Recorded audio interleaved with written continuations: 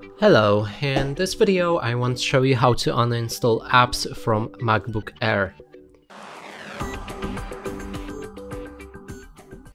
And to do this we'll need to click on the Go right there, then find your applications.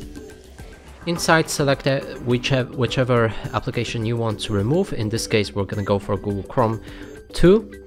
And now you can either move it to the trash bin right here, or click on the secondary click on your trackpad.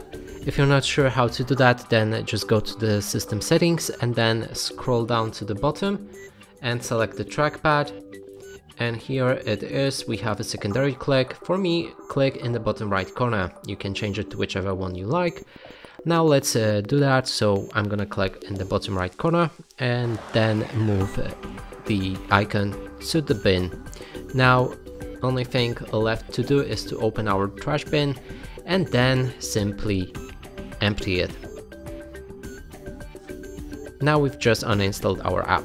And that's it for this video. Hope you like it. Please consider subscribing to our channel, leave a like and a comment below.